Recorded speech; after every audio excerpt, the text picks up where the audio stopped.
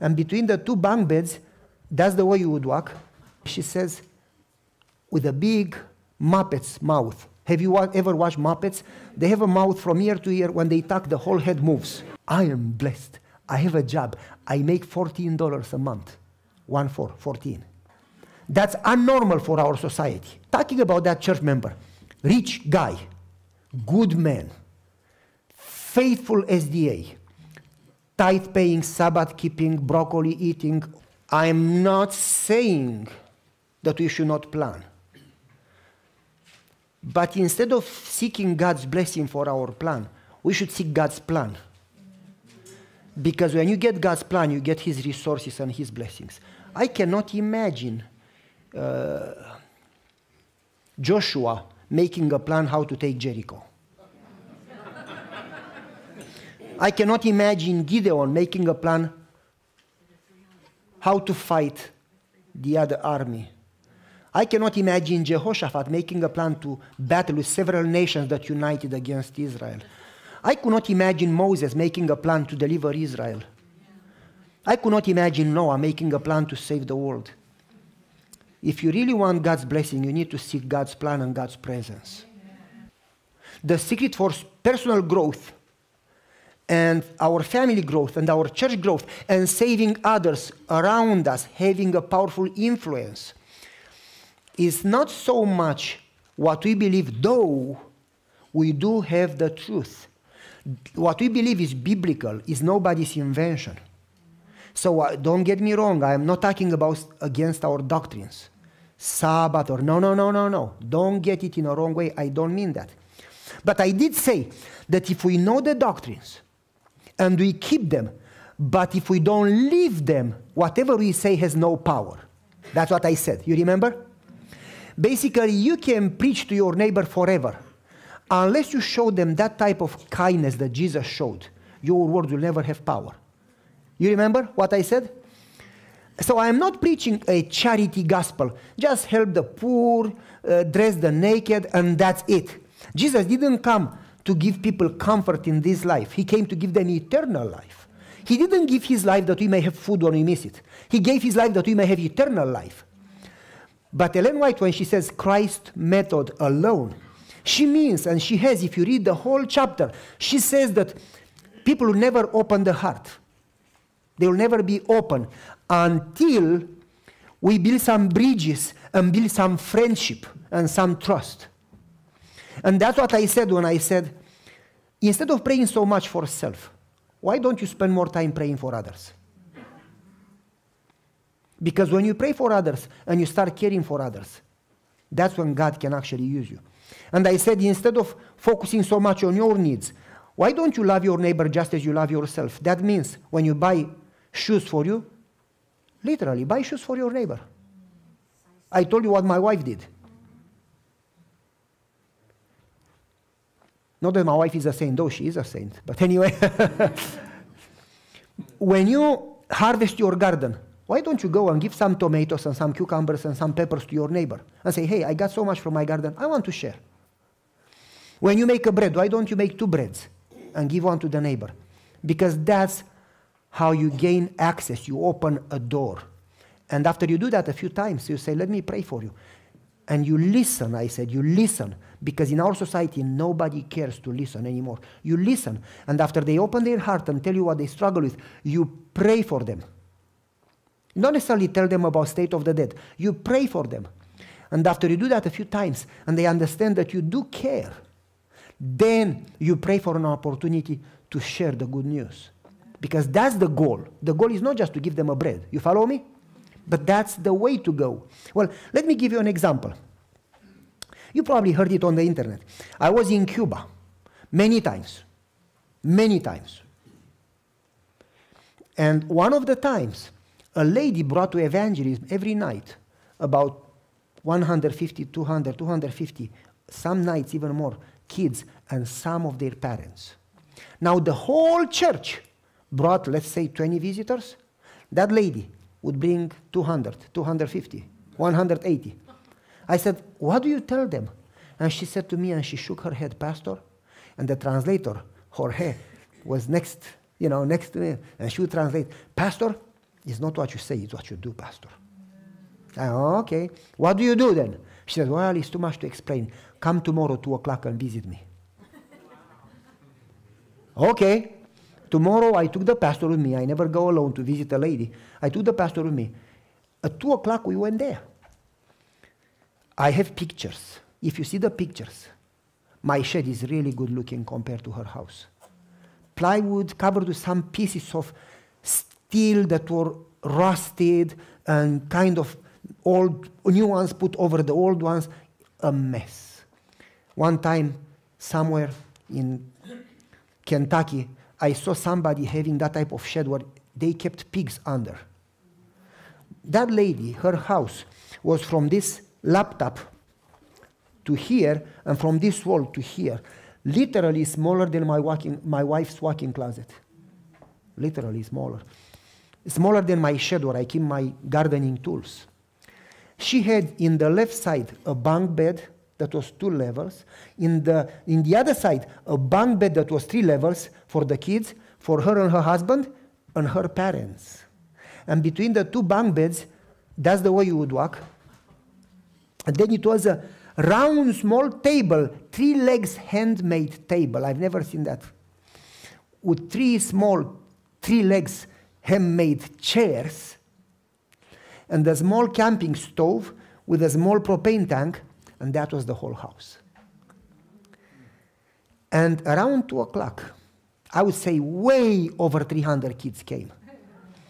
And she asked them to sit in front of the house on dirt. And she said to them, before you eat today, I want your papers signed by the parents. I said, what papers? She said, just wait and watch. Let me feed them, and then while they eat, I can explain it. They gave the papers, and then they stood in a line. And they would take a bowl, and she would put a spoon of rice, next, spoon of rice, next, until they all got rice. And then they sat down and started to eat. It was not a spoon, it was something like a bigger scoop. I don't know how you call it in English. Not important, anyway. While they ate, she told me, she says, with a big Muppet's mouth. Have you ever watched Muppets? They have a mouth from ear to ear. When they talk, the whole head moves. With a big Muppet's mouth, she said, happy, visible happy. I am blessed. I have a job. I make $14 a month. 14. I make $14 a month. These neighbors don't have a job. They don't have food. God bless me to be able to feed the whole neighborhood. She didn't say, God bless me to have my refrigerator or my freezer filled. And you follow me? God bless me, gave me the joy and the privilege and the happiness to feed my neighborhood. And she said, Pastor, you cannot believe the privilege and the blessing that I experience when I see these kids fed. And she said, but Jesus didn't come just to give them food. He wants them in heaven. He died so they will be in heaven. How could I get to their parents when they are either Catholics or atheists, communists? How could I get to them? They will never listen to me if I call them to evangelism or to a Bible study. But they will listen to their kids. That's the best way in their homes. So what I do, I tell the kids, because kids don't listen to my Bible stories. They start talking and playing and get distracted. So I tell them, I want you to prove that you listen. So I want you to listen to the story and learn the story and the song. Every day you should tell them a Bible story and a song. And you go home, and to prove that you paid attention, I want you to tell the story to your parents and to sing the song. And if they sign on a piece of paper that you did remember, you can come tomorrow and eat rice again. If not, you cannot come tomorrow. And she says, I have the kids evangelize the parents. And she said, I have been praying for my neighbors for months. I didn't know how to get to them. And God inspired me, feed them, and then evangelize the kids. And she says, it was through prayer that I was inspired. And she says, that's what I do. And then they came for seconds, and then she taught them the Bible story, and then she taught them the song. I remember specifically, it was Noah and the flood. And then the kids, before leaving, would jump and kiss her. And she told me, Pastor, this is a blessing. And then next night, again, the church was packed with kids and parents. I told her, what can I do to help you? She said, well, there is nothing. God is already doing it. He gave me a salary. I said, I want to help your ministry to be a blessing for you. She says, Pastor, the more I help them, the more blessed I am.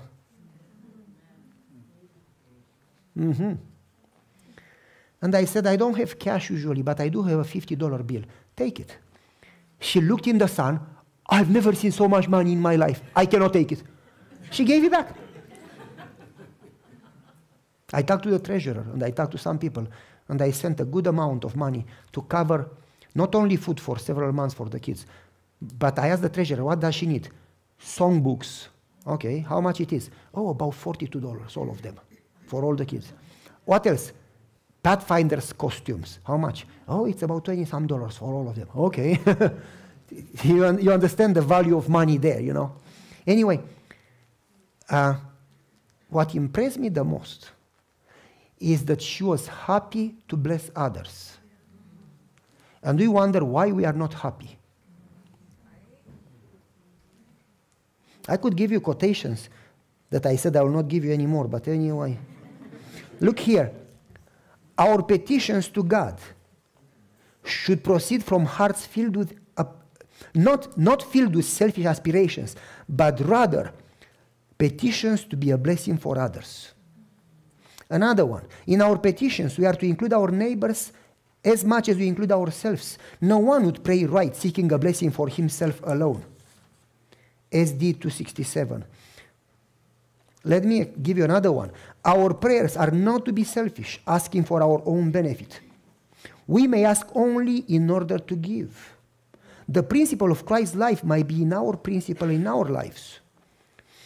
The same devotion, the same sacrifice, the same subjection to the claims of the Word of God that are manifest in Christ must be seen in His servants. We are called to serve, not to be served. We are to ask blessing from God, not for self, but that we may communicate to others. The capacity for receiving is preserved only by imparting. We cannot continue to receive blessings without communicating them to those around us. Christ's object lesson 142. And I do have a whole page of quotations like that. I'm not going to read more. But these are the means that would open doors that otherwise would not open. When we really show care in a self-centered, hateful, divided society, we show care and love and unity. That's abnormal for our society. That talks about Christ living in us. It's not enough to talk about God. The time is here that we need to live like God. You follow me? What if every SDA member would pray for the neighbors and be a blessing for the neighbors? That would speak better than any sermon. Well, let me give you another example. I had a friend, not going to tell you where or who was very well-to-do. He was an elder. He was a MK, missionary kid. His father was a missionary for over 31 years, a little over 31 years. And this friend, very well-to-do, when I talked to the church and I said, you need to be a missionary wherever God put you.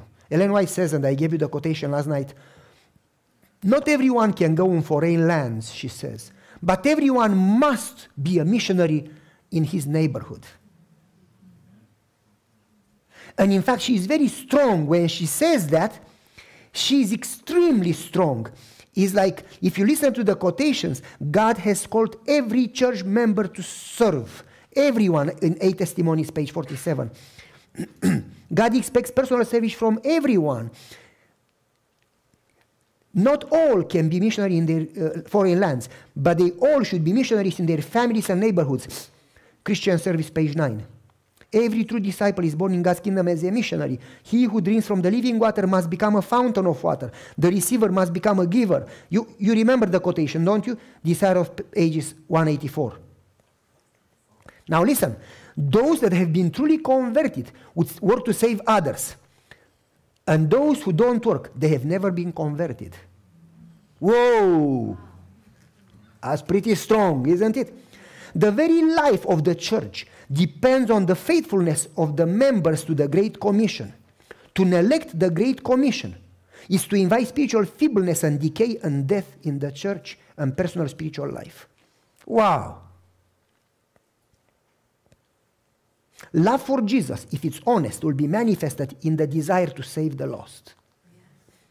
We'll be willing to make any possible sacrifice that others that Christ died for may be saved. And I could go on and on. Wherever a church is established, all the members should actively engage in missionary work in the neighborhoods. They should visit every family in the neighborhood, pray for them, and check their spiritual condition. Testimonies for Church, volume 6, page 296.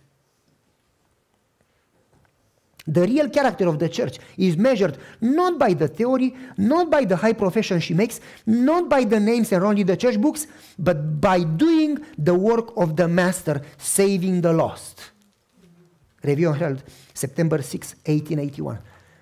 It's not what you talk, it's not the skumbaya that we sing. Are you working for the lost? That shows if you are a Christian. But let me not read this. God's church, the church is God's appointed agency for the salvation of lost. It was organized for service. The mission is to carry the gospel to the world. From the beginning, it has been God's plan that the church should reflect His character to the lost. The members should show His marvelous light and His glory to a fallen world. And I could go on and on. It's just a bunch of quotations, a bunch of them. If we want to grow spiritually, we must carry the burdens of others. Otherwise, we will never grow. These are powerful quotations. And so, talking about that church member, rich guy, good man, faithful SDA, tithe-paying, Sabbath-keeping, broccoli-eating, all of the above. Good guy. Every time we had an evangelism, an action, a work bee, he was always supportive. When I talked about reaching the lost, I said, if you really want to measure your love for God, you need to measure your love for your neighbor. Unless you really have a passion for the lost, you may think you love God, but you actually may not know that you don't love God. It's just a theory. Because that's what Jesus says. Lord, we have been going to church, we did miracles, we did evangelism and camp meetings. I don't know you. I was in prison and you didn't visit me. Now, good people don't go to prison. By the way, let me tell you another story within this story. A few weeks ago, I got a phone call from somewhere in Carolina. And he is a pastor friend of mine. He says, Pavel, I know that you know that city. I don't know anybody there. There is a Romanian in jail there. Would you send somebody to visit you? And I said, tell me more. Well, this guy is not an Adventist. He came from Romania with his parents. They immigrated here. His parents went back for 1 month visit to visit the grandparents. He's alone. And he has a tendency to speed. And he has got so many speeding tickets that you cannot count them. And the judge took his license away. And he drove without a license, speeding. And they caught him and put him in jail. And being in jail, he called me and says, call this pastor from Carolina. I am alone. I don't know anybody in this country. I'm sorry for what I did. I don't know how to fix it. I really want to change my life. I'm so afraid. I'm so alone. Would you send somebody from the church to pray for me? And he was crying, I beg you, please send somebody to pray for me. I don't care if he deserves it or not. Nobody deserves anything. But Jesus says, I was in prison and you didn't come. And they said, Lord, when have we seen you in prison? Whenever you didn't do it to them, you didn't do it to me. Because those are my kids, my children. I love them. So, as a good pastor, I call people from that location. Hey, can you go and visit somebody in prison? Pastor, I would love to, but I'm so busy. I'm sorry. I don't have time. Okay, next. Can you? Pastor, oh, that's a nice thing to do, but I cannot do it. It's going to take me about 2 months until I find room in my schedule. I called the next one, I called 4 of them. Then I called the pastor. Absolutely, sure. Maybe Sunday, I don't know. I said, man, can you go today or tomorrow? No. And I said, Saturday morning, do you preach? Yes. During Sabbath school, can you go? Oh, no, it's a sin to miss Sabbath school. It's not a sin not to visit in prison. It's a sin to miss Sabbath school. I cannot miss Sabbath school. I'm the pastor. I said, after church. Oh, after the church, we have some activities, and then I take my family in nature. I said, okay, man. Why would you even go to church if you don't have a heart to care for the lost? So going back to this rich man, he talked to me when I said you need to pray for people more than you pray for yourself. Because if you really love God, you love people. And I said, you need to make God a priority, not yourself. God should come above you.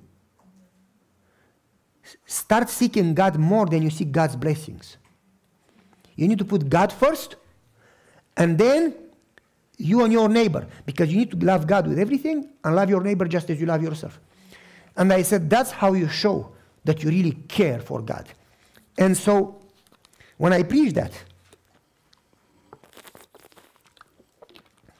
by the way, you don't preach one sermon and expect changes. It takes a few months of preaching the same sermon with different Bible verses and different stories. And people would come to me and say, wow, we never heard that before. We need to act on it. It takes time for people to understand and then to make a decision and act on it. And so he came to me after about 6 months of preaching on our commission, our reason to exist. And so I told him, I said, you tell me that it's not possible to do it? It is possible. Pastor, you don't know. I live in a very, very, very, very, very affluent neighborhood. Around me are only millionaires. They are very private. They will not listen to you or to me. They will never come to evangelism or to a Bible study. They will never talk to you or to me. There is no way to reach these people. And I said, my friend, God doesn't have a harvest problem. God has a workers problem. Rich people have diabetes as poor people have diabetes. Rich people have depression as poor people have depression. Rich people have divorce as poor people have divorce. Rich people, you understand what I need salvation as poor people need salvation. The problem is not that rich don't need it. The problem is that we don't know how to approach them. We use the same antidote to every sick person. It's like you go to a doctor, doesn't matter if you have headaches or you broke your leg, they still give you the same medicine. That doesn't work. That's what we do. So I told him, it's your fault, you don't pray for them. Oh, I do pray for them. I said, how long? Well, I don't know. That means you don't pray. Why do you say that? Tell me how long you pray for them. I don't know. Then you don't pray. Pastor, why do you say that? Very simple. When you fast, 1 minute you don't know. When you fast 3 days, trust me, you do know. When you pray 2 seconds, you don't know. If you pray 3 months for your neighbors, you do know. Commit 3 months, half an hour every morning. Either in home or walk and pray house by house. Husband, wife, children, pray for each family. And he says, you want me to wake up half an hour early and pray for each one for half an hour? Yes. I'm not sure I have that time. That means that you don't love them. Well, I do love them. No, you don't. You just like to say, oh, how much I love you, happy Sabbath, let me give you a hug. Hugs are wonderful, but that doesn't mean that you love somebody. We think because we hug each other and say happy Sabbath, it means we love one another. Show me what you do for your neighbor, and then I tell you how much you love him. And so I said, you don't love them. So you're not an Adventist. So why do you come to church? To misrepresent Jesus? Oh, Pastor, you are rough. I said, yes. He said, what do you want me to do? Pray for them? And this is how you pray for them. Lord, I am ready to give my life if you would save my neighbor. I am willing, as Jesus gave up his life, do whatever it takes. I am willing to sacrifice anything, including my life, if you would save one person from my neighborhood.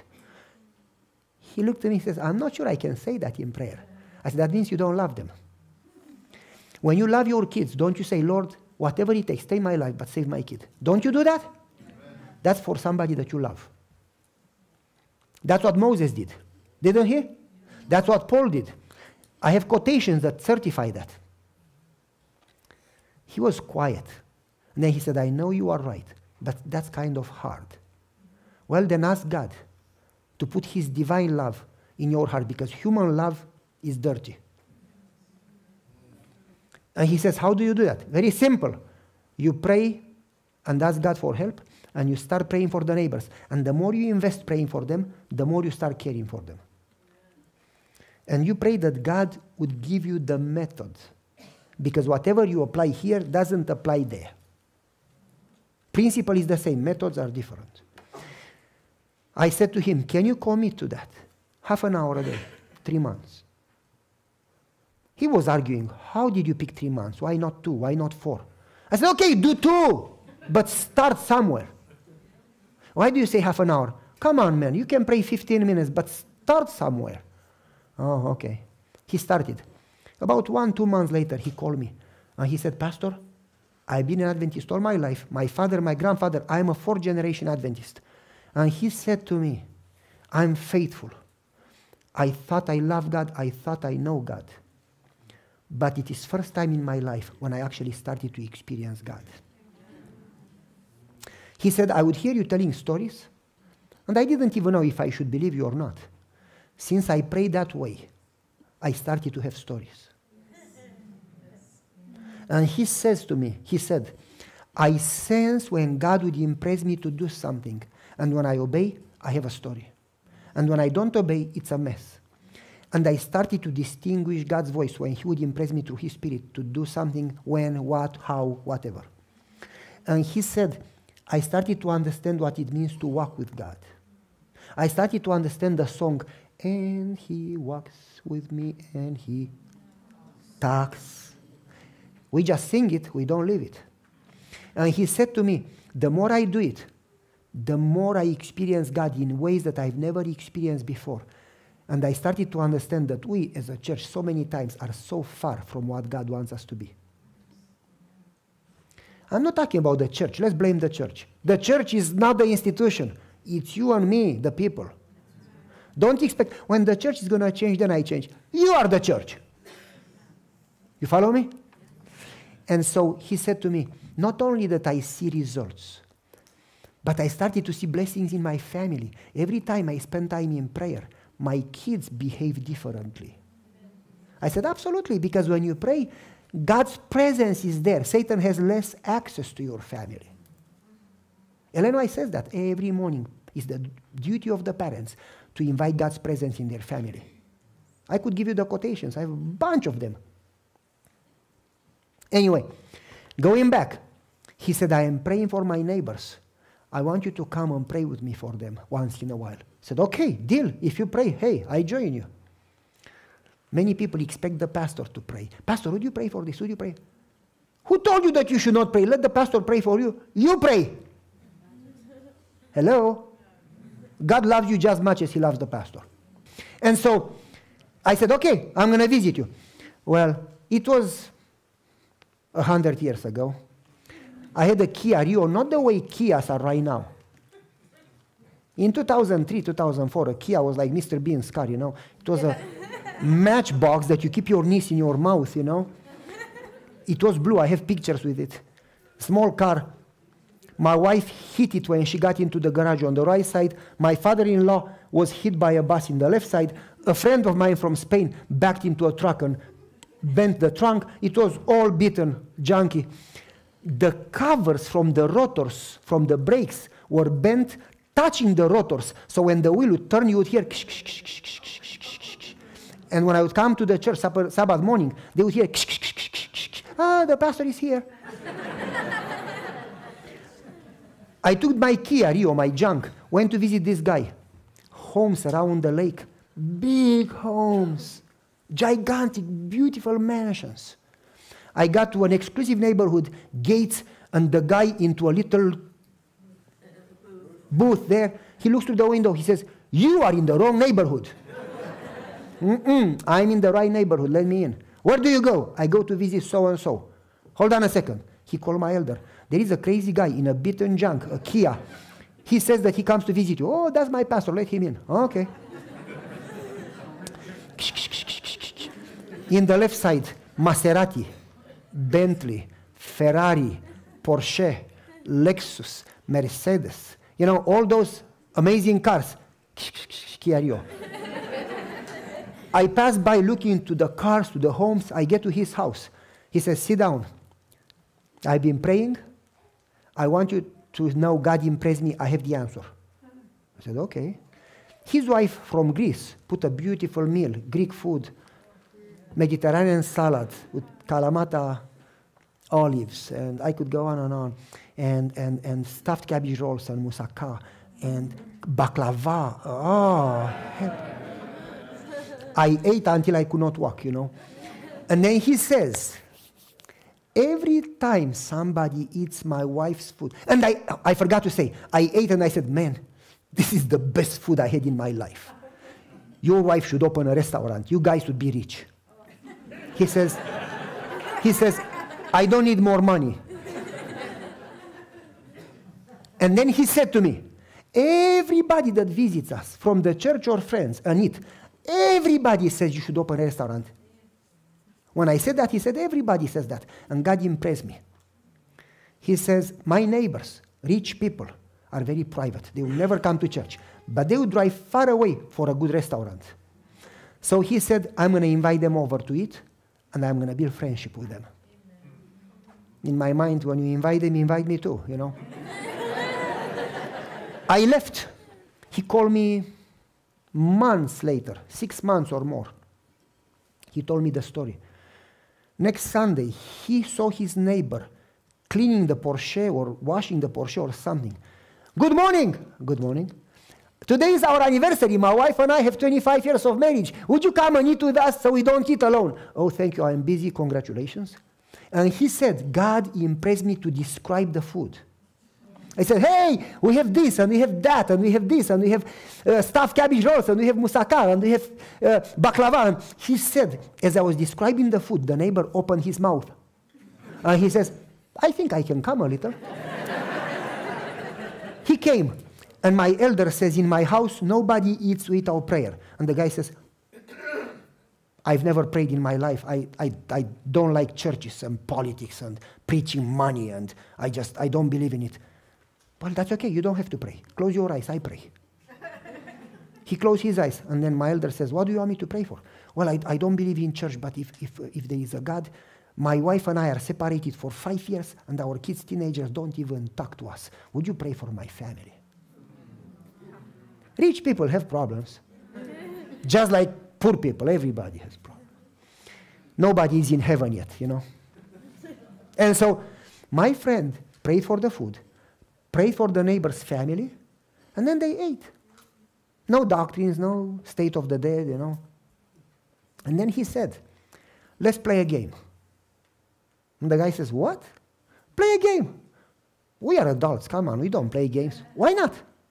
When is the last time you had fun? And the guy stops for a second and says, not since I finished college.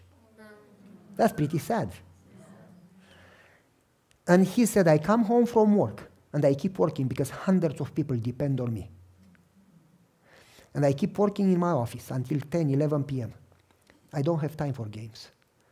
That's the reason you should play a game, so you actually relax. We ate, we play, we relax a little, we enjoy a little, and then you can go back to your stress. No, I don't have time.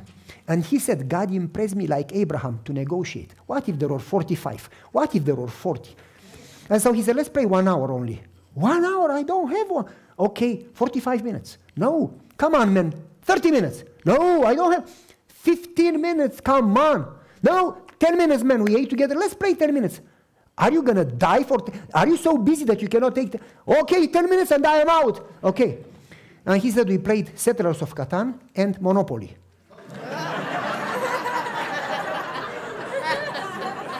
And he said to me, Pastor, I can kill them. I can beat anybody. In Monopoly, I'm a killer.